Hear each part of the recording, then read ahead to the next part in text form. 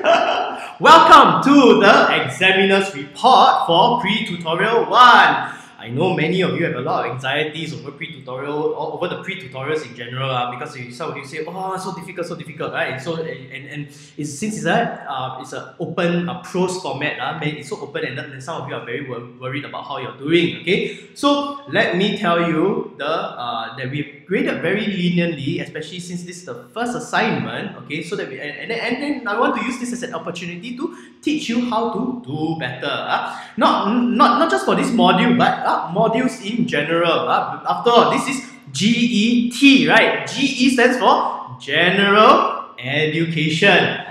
Okay. Now, let me explain the rationale for the pre-tutorial. I actually did that in other videos, but in case you missed that, let me just explain, okay? Compared to just reading, when you read, most of us, we read very passively, just scan, look, read. Then what happened? Go in one eye, go out here, right? Or some of you go in the two eyes, then come out there, right? So the retention, we don't work our mind, right? So the connectivity, the connections that we create in our mind is not there. The learning is not very effective. So how to make it effective is a pre-tutorial exercise where you have to write something, or at least do an activity. When you engage in an exercise like this, you are compelled to apply the things that you have learned. You're forced to find what you have learned and see how to translate that into something that you can work on to generate the answer. This is a very active engagement with the things that you learn, and you create better connections in your head. And what I like about this is it goes very nicely with what's called a preemptive pedagogical approach. What's the whole preemptive thing? You see, if I tell you the answer and you didn't have any struggle at all, what's going to happen? You're like, oh, okay lor, 1 year in, 1 year out, correct? But if you struggle a bit, then you understand what you don't know, you understand the difficulties that you have. Then when you come to class, or when we explain things to you, your tutor or me, then what happens? Oh, you suddenly understand better. Wow, you struggle, now you understand. Enlightenment, right? So, and then for many of us, this thing that you learn, you remember, because you struggle, you remember for life. Okay, so this is very powerful as a learning exercise, and because it is primarily a learning exercise, as long as you do the work and you don't write rubbish, we are very happy to give you marks. And if you write fantastically well, wow, we give you even more marks. Alright? That's how the pre-tutorial works out. Okay? Some of you complain, wow, why is the word count 400 words, so many words to write? On the other spectrum, you have people who say, wow, why are your word limit 600 words? So I'm trying so hard to squeeze everything in. Okay, so let me explain. This module is what? GET, right? So we know GE stands for General Education. T stands for what? Thinking. Wrong. It stands for Thinking and Expression. So this 400 to 600 words is an indicator of your ability to fulfill the thinking and expression components. Because you can think, you cannot express, no use. You can express but you cannot think, then you are what? Fluff king, fluff queen, right? Elo right? Okay, anyway, so if you have difficulty hitting 400 words, what does this mean? It means that you did not think deeply enough about the matter. What we want at university is depth, not breadth. I whack this, I whack this, I whack this, I whack this, I whack this. Doesn't work that way. Take one thing and really go deeply into it. Now, on the other side of the coin are people struggling to keep within the word limit. So why 600 words? Because expression, one of the key things about being a person with good expression, clear expression, is to express succinctly. Can you say what you need to say in as few words as possible? Okay. So this tension between thinking and expression forces us to get depth in our work and to be succinct in what we say. So this is an exercise trying to train you to think and to express clearly and succinctly. So this is a very important training. Okay. Alright, so now let's look at some student submissions, okay, and talk about what they're doing right. Okay. Now the first submission that I'm going to show you, the first two submissions that I'm going to show you are from students, are the only two students who scored full marks for pre-tutorial 1. Well done. So if you're one of the 2 students, don't be shocked if you suddenly see your assignment. Well done. Very, very proud of you. Okay, so let's have a look at this assignment. Okay, here we have the student. I'm not going to read out the answers. You can just pause and read what the student has written. But let me just highlight to you. Here the student uses the median. Okay, but where the student performs better than most submissions, okay, most answers, is that the student actually explains the median is used to give an idea of the typical intern's performance and account for deviations caused by outliers. In many submissions, a lot of students just say, oh, here's the average, here's the median, whatever, right? Why median? Why average? No explanation, just nah, right? So this one goes one step further and say, I use median because I want to do this. Very good, right? Not just doing this, here's the median to give us a sense of what is the typical performance, right? But the student goes one step further. Here are some strange trends that I noticed. This tells us that the student has been actually really looking at the data and finding all these outliers, anomalies. So here we have the description of all of it. Now screenshots, okay. Now, okay, here's one minor thing that the student didn't do too well. When you show a screenshot, whether it's a table of numbers or a graph, it's important to at least put a caption so that when the reader reads it, the reader knows what on earth is going on. It's very important to say something, at least a short description, so that whoever is reading it can say, okay, now I know this is what I'm supposed to look at. Because right now there's so many things going on. What am I supposed to look at, right? So always caption, blah blah blah. And then here's what's interesting, okay? Now, this student goes one step forward. It's beyond just saying, nah, here's what I found in the data. The student adds this other layer, right? Interpretation. Because every time you have data, you always have interpretation, right? Even though you are looking at data, you are forming an interpretation in your head, okay? So a mistake many students make is they just say, nah, here's data, here's more data. Okay, but what is very important is the interpretation.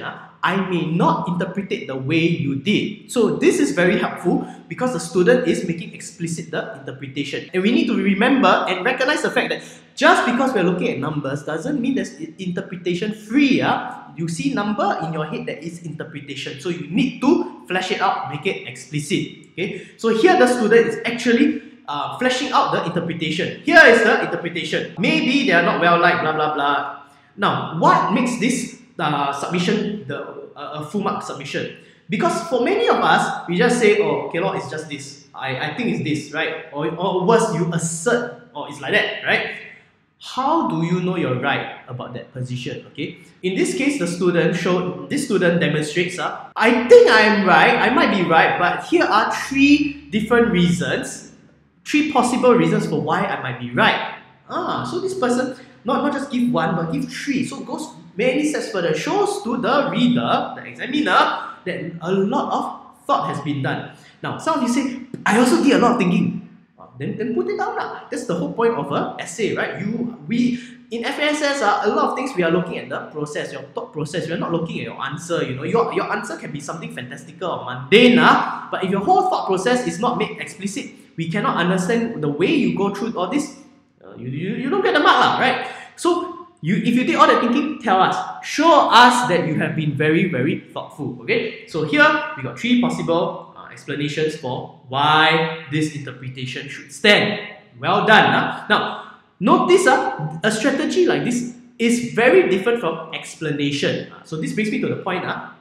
Explanation is not the same as justification. When you explain, you assume that the matter is true, is settled. So between you and me, we don't need to debate about anything. Very, very different strategy as compared to justification. Justification means you don't. I don't think you believe what I have to say, so I need to prove to you that I am right. Now, this is very powerful because when we justify, we can also prove to ourselves whether we are right. It is a very different strategy, very different mental process. It's like a lawyer. goes to court, comes fully prepared. I have a case to make. Here's evidence A, here's evidence B.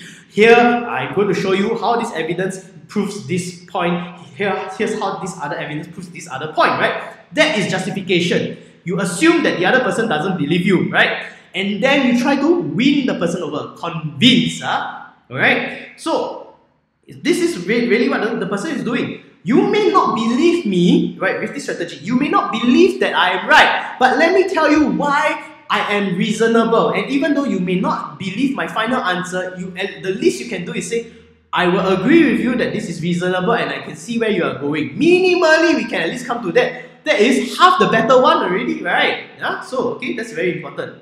Now, here's another very good point, experience. Okay, let me make a few comments about why am I talking about this, okay? Whenever we want to rule something out, okay, we need to do more than just assert, okay? Because many a times when people rule something out, they just, this cannot because like that. Okay, maybe you might want to say a little bit more, because why? Remember, this goes back to the justification strategy. When you want to justify, you cannot assume that the reader or the person listening to you shares the same assumptions. But some of you say, oh, but it's common sense. No. Common sense, okay, what is common sense to you is not necessarily common sense to someone else. Or as one of my professors has said, I remember this since year 1 because it was a very nice quote. Common sense only appears common because no one dares to admit not having any, alright? So what is sensible to you may not be sensible to the reader. And of the 800 submissions that we got, a lot of things that people take as common sense is not common at all. So what is clear to you is not clear to the person. Especially since you're justifying, you need to make clear your assumptions, state why it is the case. You need to say more basically why this assumption is right in the first place. Okay. Now, the other thing that I want to talk about is this, because part of the justification process, because one of the questions stated in the grading rubric is, how do you even know you're right? Have you even checked whether you're wrong? So one strategy I propose is, well, maybe you can do it by elimination method, right? So you say, okay, you show why this one shouldn't be taken seriously, then you show this one why we can cancel that out, then we cancel that out. So let's use the 4 senior directors position, right? So what does this mean? Then you cancel 3 out. Then you left with the last one, right? Can you say that therefore, because I don't have anything to say about the last one, we should therefore use the last one? No, right? Without positive justification for the last one is just a question mark. In fact, some students have successfully demolished all 4. And then they say, here is my own stand, right? So, right, it's very important. Just because you cancel things out doesn't mean that the last one is the right answer. The last one could also be the wrong answer, right? So, you need to give positive reason why this one has to be the case, right? Just a joke, like let's say for example, oh, I don't like you, why? Because you're ugly. Then this one not ugly means I like, right? No, right? I need a positive reason to like somebody, correct? Alright. Okay. Alright. Now here is what we call a nuanced understanding, because here the student is acknowledging problems with using this measure, right? And the person is one wrong strategy that a lot of students use is they recognize there are problems and then they just sweep it under the rug. Oh, I know this is a problem. Here are some problems about it. Yeah, but actually it's not an issue. That is wrong. Here is how the student manages to reconcile the thing, iron out the problem. Here, say, I know this can be an issue, but think about it reasonably. We can fix it. We can fix it through training, through mentorship, through experience. So that is something to worth thinking about. Here, this is basically good strategies that we can adopt. Alright? Alright, so now let's look at the other top scorer for pre-tutorial 1. Again, here's another student who got full marks. What is this student doing right? I'm not going to read out. You can just pause the video and read everything. Now, let me just say something about this chart. This is a very, very clean chart. This chart is very clean, easy to read. Many students just whack. So many things going on, very hard to read, right? This one is very clear. In fact, the charts have labels. In fact, not just that, there is a caption. So when I look at this, I understand immediately what is going on, right? Now, let's focus on how this student proceeds with question 2. With question 2, we need to justify our measure, right? Why are we using this whatever measure that you want to propose to measure the performance of the interns? Because ultimately it is a proxy measure. So there is an interpretive gap that we need to plug with our background knowledge, many of which are assumptions, right? So we need to at least substantiate, justify our assumptions. So here we have very, very good positive reasons. So here we have it would be desirable for the interns to be capable of delivering results over the long term. That's reasonable. That's reasonable. So why many of you say, oh, I got think of it, right? Very good. But many students never say these things.